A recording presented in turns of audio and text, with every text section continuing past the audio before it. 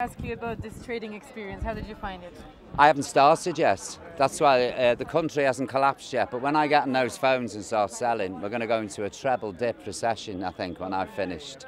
No, I intend to raise money for Battersea because we rely on public funding. We don't get anything from the government, so try and get some money out of them today. And how about Olympics? Did you enjoy Olympics? Very much so, yeah. Favorite moments? Little Ellie Simmons, I love that girl. She's just, and Gemma as well. Gemma Gibbons, she's incredible, just brilliant. I love the Paralympics.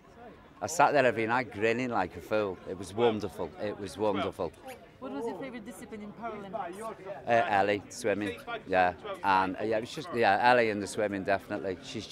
She's a bundle of joy, that girl. She really is. It's good for the heart when you watch her, you know. She was wonderful, wonderful. What are the other highlights for you of 2012?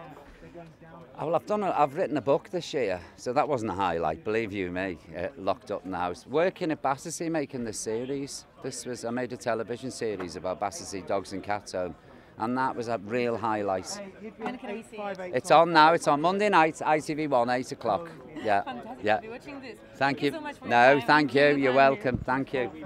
All the best. See ya. See ya.